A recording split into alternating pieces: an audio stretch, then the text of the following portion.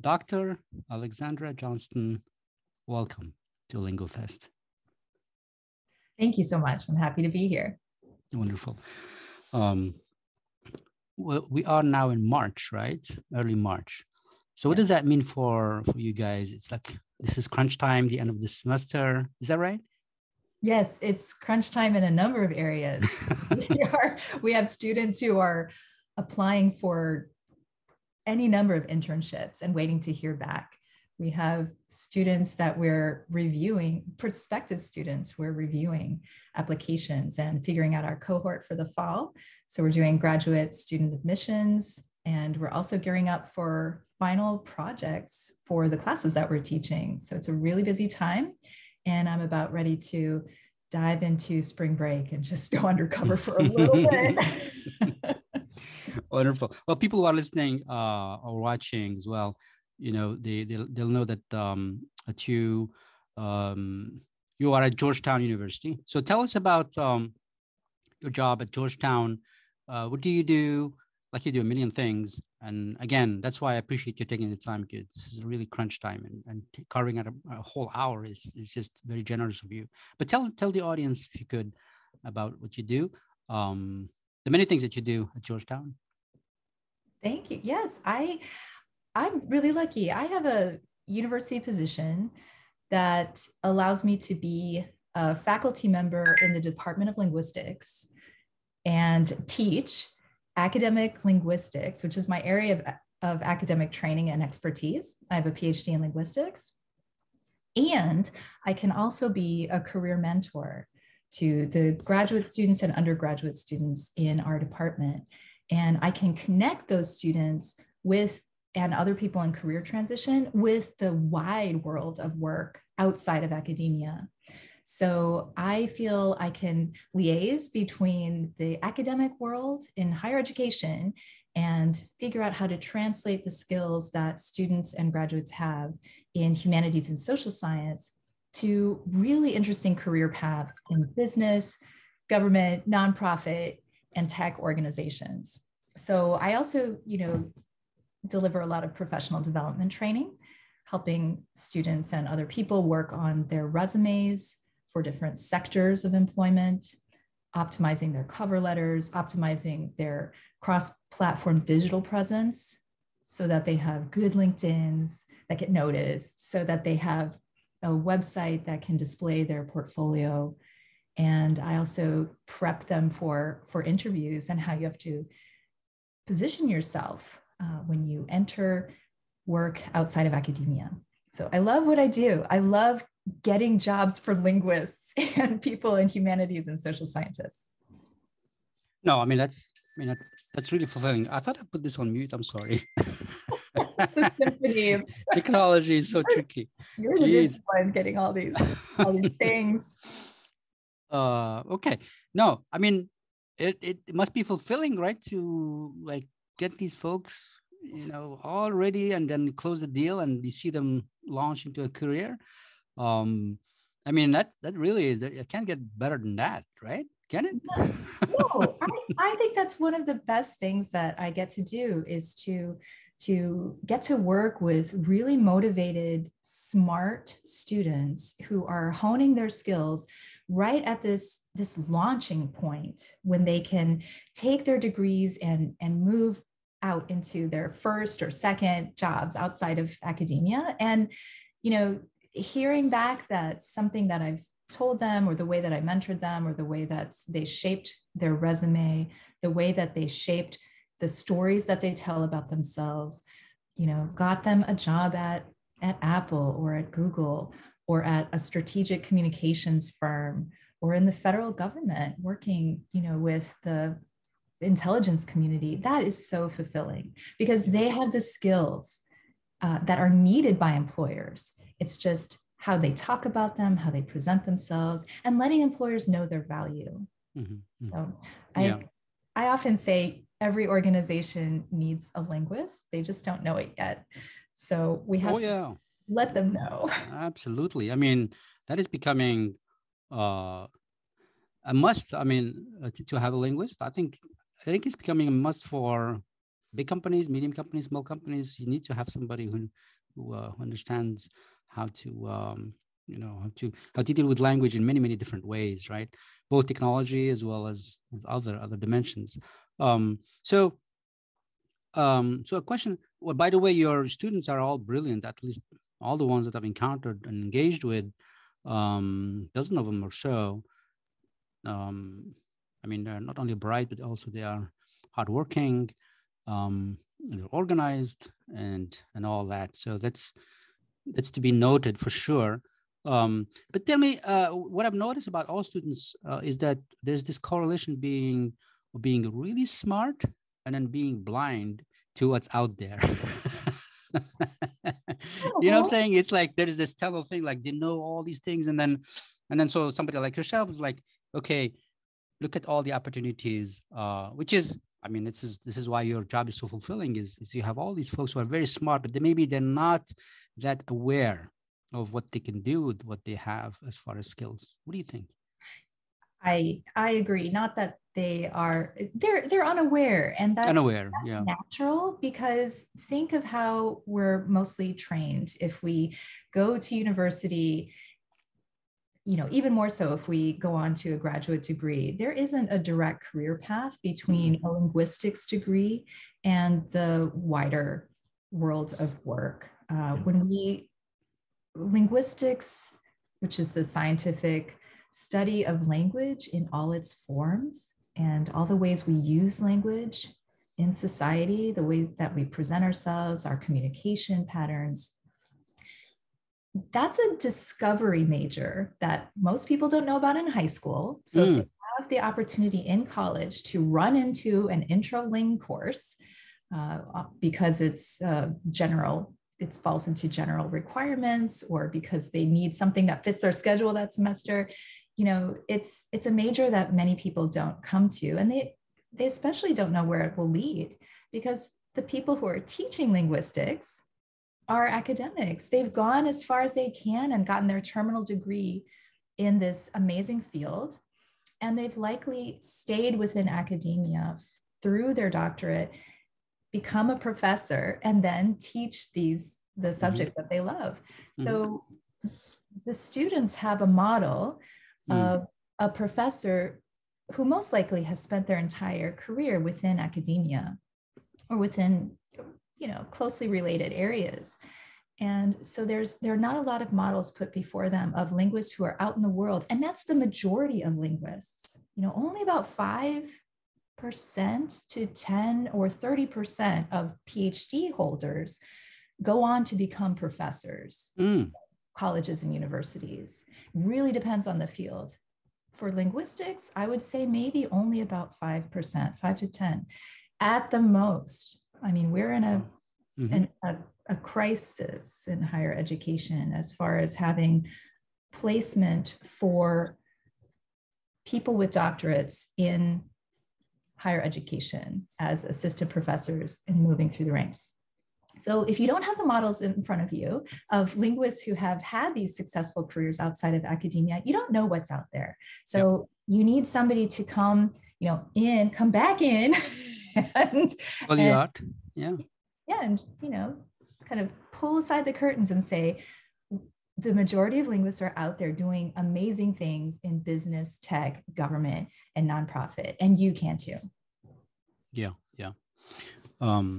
Now, the only reason I was saying, hey, the smarter you are, the blinder you are, is because I remember when I was in grad school, I mean, I just enjoyed studying, and I was in the library all day, and I was just hitting the books, and I didn't even think that there is such thing as a job or a career. But we're not trained to think at that all. I mean, like, and I just assumed that, okay, I'm gonna go to PhD, and then when I was in PhD, and I was assumed I'm gonna be a professor and all that, and then I bumped into the real world and found that my passion is not that. My passion is an innovator, right? But it took something to happen for me to wake up, right? And the earlier wake up, I think, the better. Here's a question I have for you, actually, which just occurred to me as you were talking. You know, athletic departments, right? They go and they scout. They scout in high school, and they go and look for, and they go and find, and they make offers, and then they get them. How come departments, other departments don't do that? How come the philosophy department doesn't go around and scout, and the linguistics department doesn't do that, and the mathematics department? It just occurred to me that those guys, they're up to something. That they go and they find them at high school, and they just, they find talent that is budding, and they nurture it. What do you think? I'm just brainstorming with you, actually. Yeah, well, there is recruitment that happens where recruiters, so members from staff in admissions from colleges and universities go visit high schools, or these days they're visiting by Zoom and providing virtual college visits, and they're providing information over these virtual meetings to let students know about opportunities at an undergraduate university, like as a whole. And at that point, it may not be that they're recruiting for specific majors. Once the students get onto college campuses, there are things like majors fairs. And we have, our director of undergraduate studies goes to this majors fair, and she brings, attractive cookies with international phonetic alphabet symbols on them and says, come major in linguistics. So we do the kind of recruitment on campus once the students get there. But there are fewer opportunities for students to learn about linguistics per se in high school. There are a couple ways, though, that they can get involved if they hear about the international, if they hear about the Computational Linguistics Olympiad. That's one way to get involved. So that's part of that series of STEM Olympiads. If high school students want to get involved in these competitive, problem-solving events, they can search up the. Yeah. I wonder if like journalism schools go to high schools that have a newspaper, and they go and try to get those kids who are involved in journalism to come over, because it just feels like there's it's become a science for sports, right? The way they do it, they go and they watch from afar, and they ask questions, and they have just a whole system. Over decades they've been doing it, so maybe there's something to learn from those guys. I think maybe I'd be up for it. I would go to high schools, and I would say, we can spot talent. I mean, you can spot them. You can spot them like somebody who knows how to write. Like wow, and they're not even aware that there's something called linguistics. Exactly.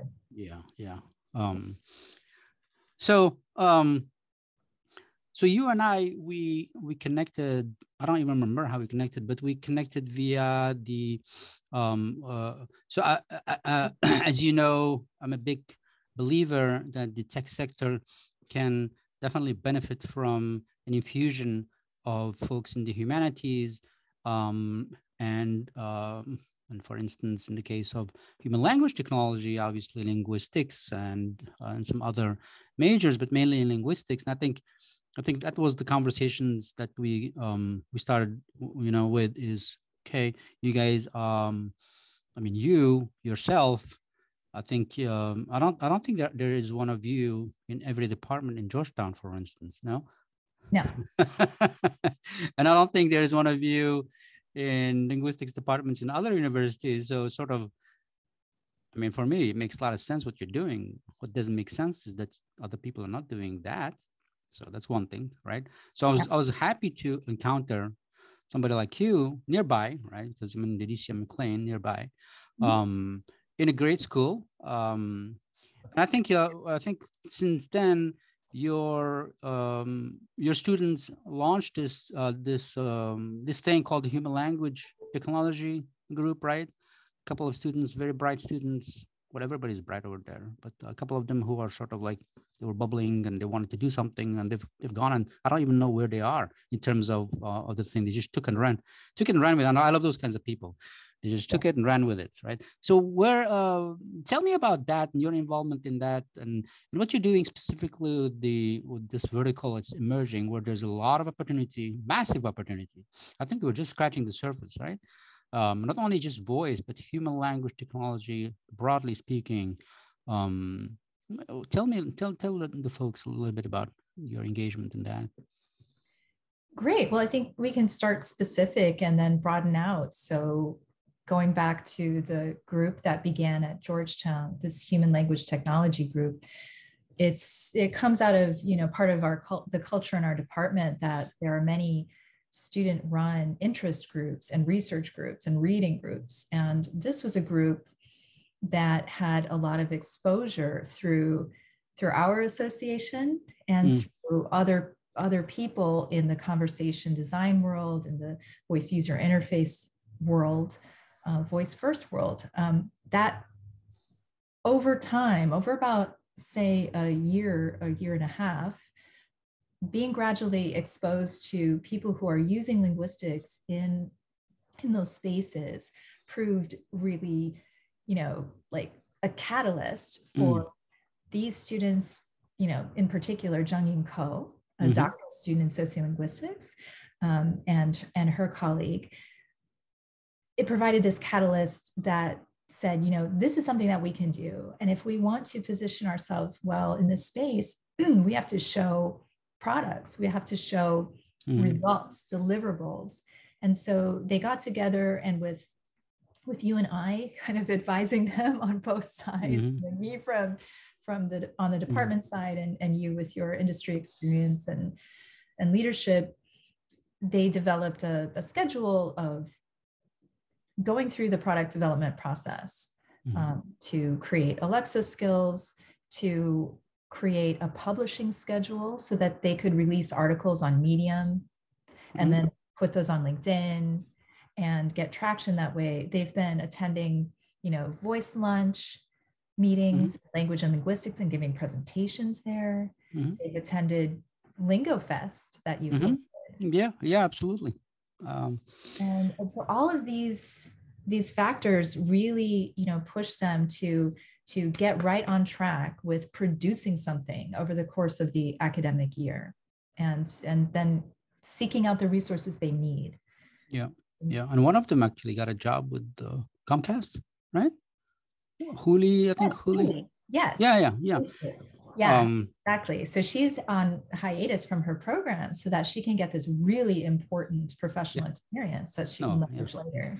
So kids over there, you're listening, so there's a real, it converts to real things like jobs, thanks to folks like Alex and her leadership. So that's great. And are they pulling folks? I need to go and sit down and just get an update from them. Are they pulling folks from other departments, from I don't know, from linguistics, of course? Did they get somebody from computer science to help them code things up so they can focus on their core competencies? Do you know? Right now, the teams that have developed within this group, because they're working, with this team approach, as you should, to take on different roles and drive the project to completion. The teams are entirely within our department. They do have a goal to enlarge the group, but this year was a pilot year. No, that's fine. I think the fact that they divided their labor is great. Yeah, because now they understand the roles. That's the key thing. Yeah, exactly. They're learning, how to define your role within the team, how to talk about your role to other people, so that when you're networking, you can clearly describe your contributions and what the team is driving towards. So in all aspects of career management and preparation for the future, they're really just doing the real work that will launch them in a variety of career paths. They could go in a number of places. No, for sure. So I was interviewing somebody last week for Lingofest. Her name is Amy Stapleton. And it's interesting because we went through what she does is she has her own company, technology company, and they do very interesting work on modeling, creating personalities for the Amazon Echo, those skills that older folks, who are feeling isolated can have chats with, right? They can talk to them, it's a lot of work to get something that to be interesting enough to talk to back and forth, right? So imagine, all day long you don't say anything and you don't have anybody to talk to. Maybe you can use this to just exercise your muscles and feel like, anyway, virtual reality in terms of conversation. Just think of it like that way. No, what's interesting is that she had a PhD in German literature, right? That's where she started, right? But the key thing is, like you're saying, is she kept her eyes open. She was hired by a company to translate, a technology company to translate from, I think, German to English or vice versa, or whatever, right? And so she was in a technology company, right? And she, language is very important for her, right? Literature, right? And so she had core competencies that other folks didn't have in the technology team that they were able to leverage, right? And so she got into the world of human and language technology, and she's made a great career of it, and so forth. So it's all about knowing who you are and keeping your eyes moving and not constraining yourself, I think. Like, oh, I'm a linguist, therefore I can do these. Oh, this technology, that's not me. In fact, technology is just a tool, and what you have are things that you can help other folks with, right? Absolutely. I agree. There are a lot of people who hear technology and have that reaction, like, that's not me. I don't know how to code. They have certain associations with what it means to work with technology and to develop it. And they aren't aware about how work is structured and what workflows are like in most organizations, how you work with a team with people who have different core competencies that, then is part of this distributed knowledge of the team, so that people who come in with expertise in language, literature, political science, history, people who know about people who understand pattern recognition, systems thinking, people with good oral and written communication skills, people who know how to organize large people who know how to talk to people. Yeah. Right? No, seriously. Play well with others. Yeah. That's all really necessary. So I try to encourage people that I work with to think of technology differently, to think of it, as a tool, as a product, a service that can help people, that allows you to be an advocate for others, just in the way you might feel you're an advocate for others if you join a nonprofit organization and you try to help other people. If you have a desire to help and provide value and to advocate, you can do that in so many different types of organizations and through so many types of tools and teams. Absolutely. I mean, I've always worked in technology companies, and a technology company, it's only a small portion of a team that launches a product are engineers. The other ones are marketers, they are designers, they are researchers. That's why I was talking about people who know how to talk to other people, right? So if you're doing UX research, you need to be able to know how to go and speak with someone, make them feel at ease, and have an ear and pause and all that. Those are not skills of a technologist or engineer, right? Those are totally the opposite of what engineer does. Most of them, I don't want to. But in any case, I mean, so that's why I think awareness of, there is a UX researcher and the designer. None of these are technologists. And then there is the actual coder, okay? And it's a small team actually. And then there's people who test it, who are not coders, who test it for functionality and for usability. There are people who just test, and they just know, they have a knack for testing stuff and finding things that are not highly usable, and they know how to formulate and explain to the engineer what's wrong with it. And then there's the product manager, who's usually not who's somebody who's overseeing. So those folks have the skills of being able to deal with all kinds of folks with conflict, and all of that, right? And so if you look at the whole collection of these folks, a tiny portion of them are engineers. Everybody else is, whatever, linguist or communications major or writer or an anthropologist who knows how to go to the field and collect information and so forth. So hopefully, we continue, you and I and all of our colleagues who are doing the same thing, we continue repeating the message go and check it out. I guarantee you there's a place for you there if you want to be part of it, right? Yeah, I mean, a lot of it is translating Yeah. language. I mean, and what do linguists know but language and translation, and how to understand different patterns of speaking and communication. So, for example, so many of the skills that you just mentioned, usability testing or developing rapport so that people can interview others and follow others as they do a think aloud protocol, working through, um, you know, looking at a product or service. These are the methods of qualitative research in sociolinguistics, as well as anthropology and other fields. So they map on really beautifully. They do. We should definitely have more of those folks, because again, selfishly, that means that we are going to get better products because it's better research, right? Because the engineer will just build what you ask them to build. And if you ask them to build something that is not based on reality, they'll build it.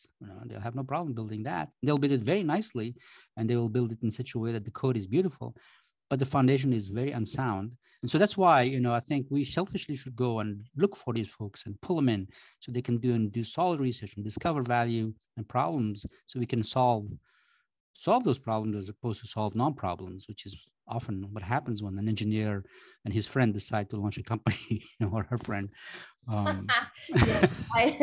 There's so many examples of the non-problem. That's so true, right? You really have to have knowledge of how people present themselves in the world, how they use products and services, how they interact with other people, how they interact with things.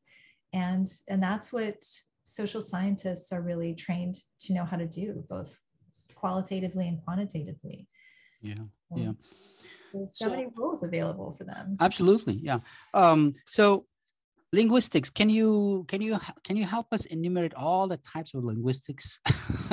If you could help educate the folks that when we say linguistics, we're talking about something very broad. Like, yes, it's so broad. You can call it the scientific study of language in all of its forms, and it really runs the gamut from, all across STEM through social science through humanities, through all of the different ways we have to study language.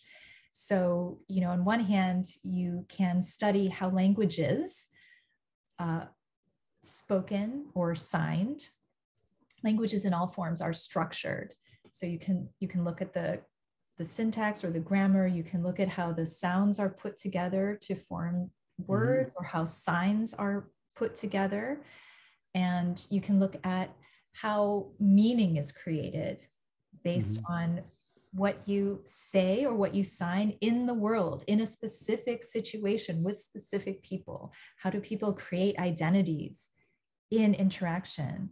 That's interactional sociolinguistics. How do people develop relationships?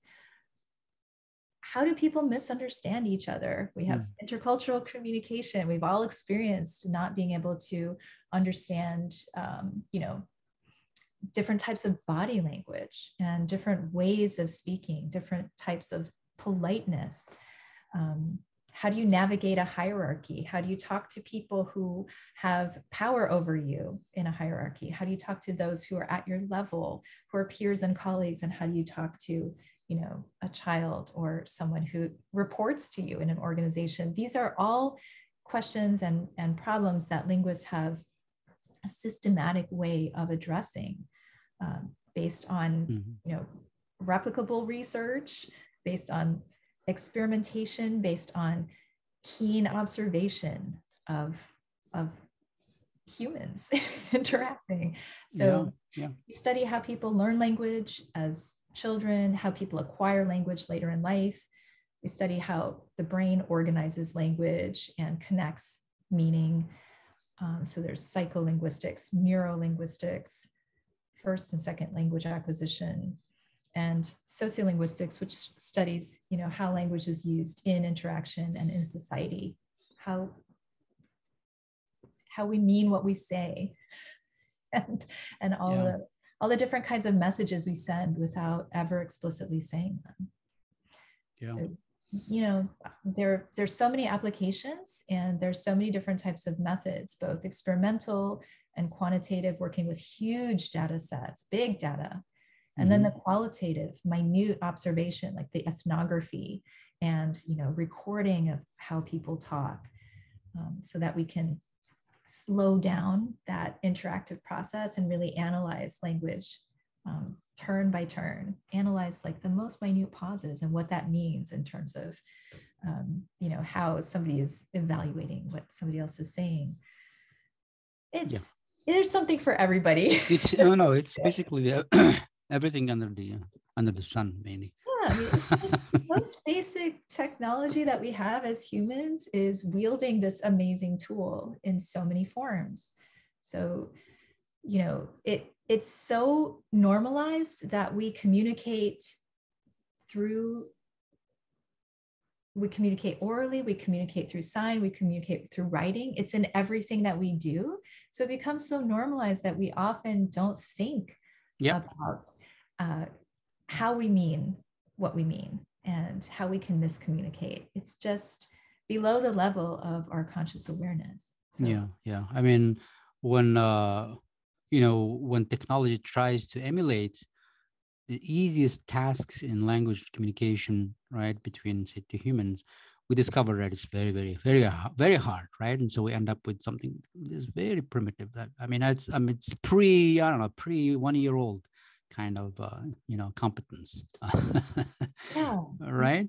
That just reflects how exactly what you're saying, which is, the complexity that we take for granted or aren't even aware of, because we are such competent. We are competent in many ways, writing, in terms of conversation. I mean, you take a 3, 4, 5-year-old, it's just stunning what they can do. Yes. Yeah, it's so true. And we, so much of this knowledge is just implicit. We don't think about it at all. And so it's so hard to articulate all of those underlying patterns that influence how we interact in novel situations. Yeah. So that's why it's so fascinating, because we can study those underlying patterns. It's why linguists are really good at analyzing unstructured data, because we have so much of it, and we have to figure out methods, both qualitative and quantitative, to deal with it. Yeah.